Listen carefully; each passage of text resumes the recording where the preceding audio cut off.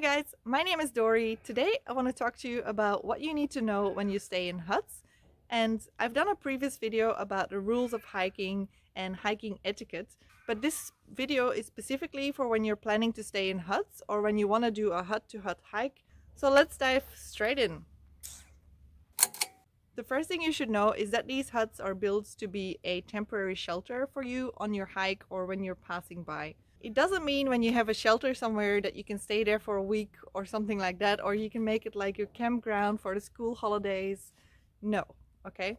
The huts have a specific purpose and it's not meant for you to be living in it, even though you will find the odd homeless person here and there. Not only are the huts temporary shelters, but you also need to be prepared for when the huts are full. Most huts have a first come first serve system, which means that, if there's 16 beds in a hut, that means that usually the first 16 people to arrive there will have a spot. That means that a spot in a hut is not guaranteed. Now, if you're like the 17th or 18th person to arrive, you could actually sleep on the floor, okay? And you should always prepare yourself for when the hut is full or when you can't stay in the hut. So I would suggest you always bring some kind of sleeping pad with you or even a tent, so you can make use of the designated camping areas if you need to. Sometimes though, the hut comes with a booking system, and that means that you have to book your spot in advance. Definitely always check before you go on a hike whether it is a booking system or a first come first serve basis. A great example of the booking system are the Great Walks in New Zealand.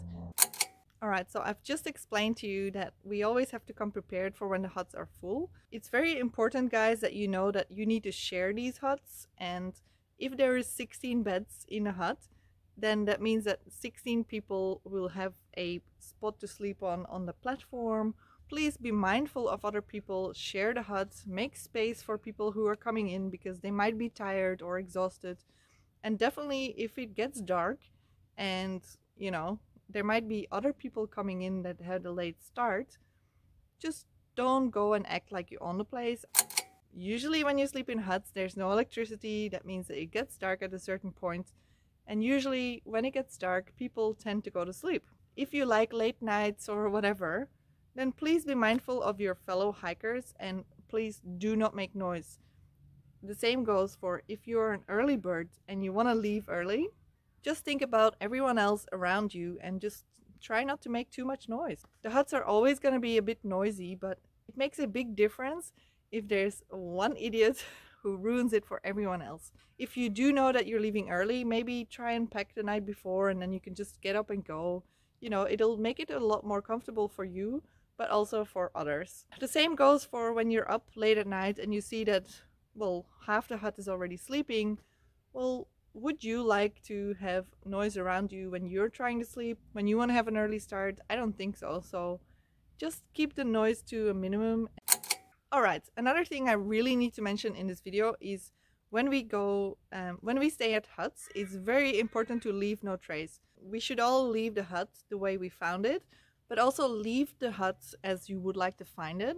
That's like a simple rule. So if it is dirty, just clean it up, whatever. But there will always be some cleaning materials available for you in the huts.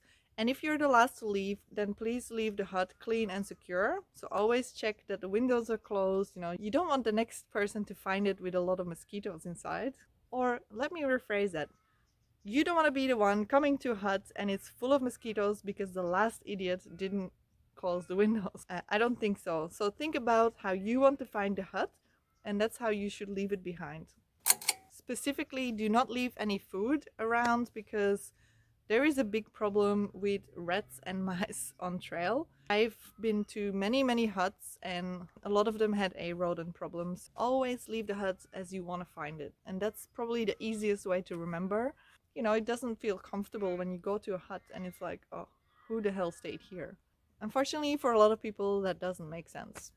If you use some firewood, then please always replace it or replenish the current firewood piles. So when someone has an emergency, they actually have wood, or when someone comes in on a really wet day, they don't want to go and look for dry wood because they're not going to find it.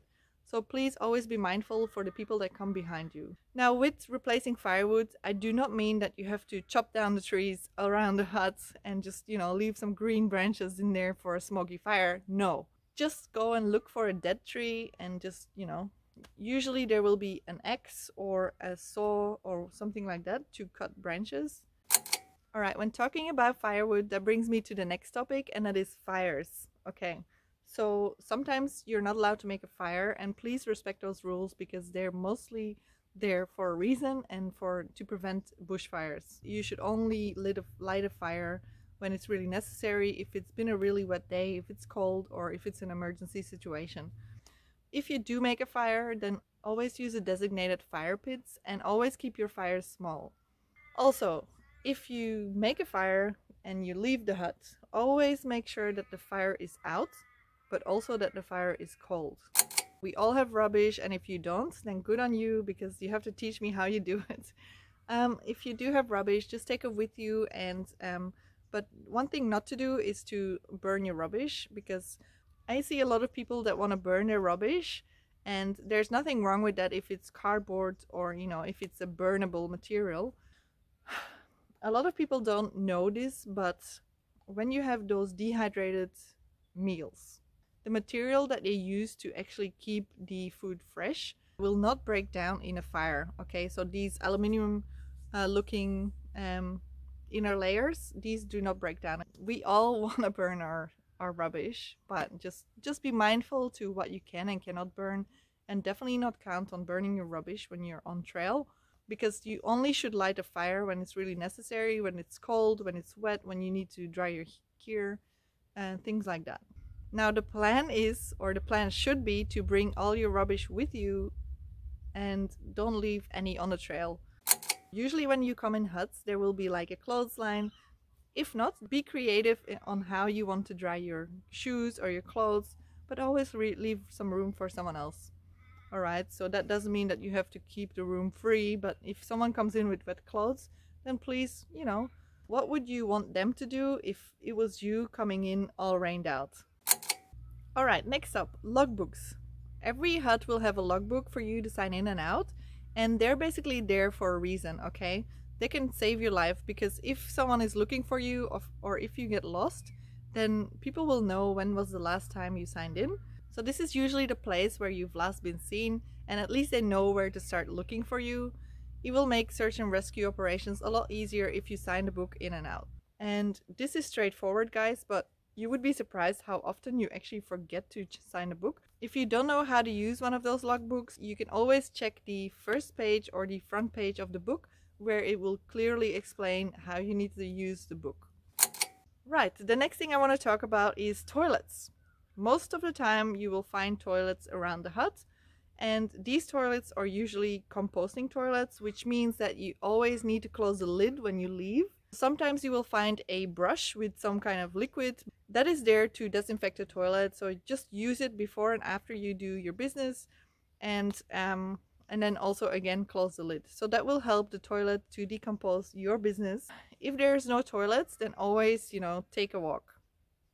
Always go at least 50 meters away from the hut and away from water sources to go to the toilet. And if you do your business, always dig a hole and make sure that your hole is at least 15 centimeters deep, and always cover it back up. The next thing I want to talk about is water. Now, depending on the country you're hiking in, most huts will usually have a tap where you can get some water. Whether it's from a water tank, whether it comes from a stream or something like that, you will have some kind of water source around you. If you don't have a tap, then always make sure that you get water from a source that is upstream from the huts to get the cleanest water. And also one thing you have to remember is always filter your water. I've heard stories on the Bibbulmun Trek, which is, you know, Australia, we're pretty pure and stuff like that, but it is rainwater and you never know. Which brings me to another point: never ever use detergent or wash yourself in the water close to the huts, because, you know, come on, someone else will drink from this water and we do not want your dirty germs in our water bottle. But if you do go for a swim, just don't use any of those detergents. Something I want to mention as well, that if you see that there is some damage in one of the huts, then always report it to the ranger after your hike, or, you know, when you get back to town, something like that, because then they can actually repair it. And the rangers will always check the huts, but it doesn't mean that they're there every day. So if you do have something to report, it's always a good idea to report it. I hope I didn't forget anything. And honestly, that is why I got my nickname, because I forget a lot of things. So if you can think of something else, then please let me know in the comments below. For now, thank you so much for watching, and I'll see you in the next one. Bye! This might make sound sense. This might not make sense, but a lot of these dehydrated food packages, which brings me to the next point, and this crow is probably gonna start crowing. There we go. Hi. Oh no. First it was the sun, then it's, you know, rain is coming, and I didn't bring a rain jacket, and now there's this crow right here. But anyway, always stay positive.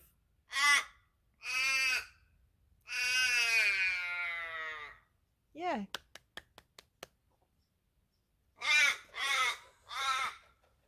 Alright, so that's what you have to do to scare a crow.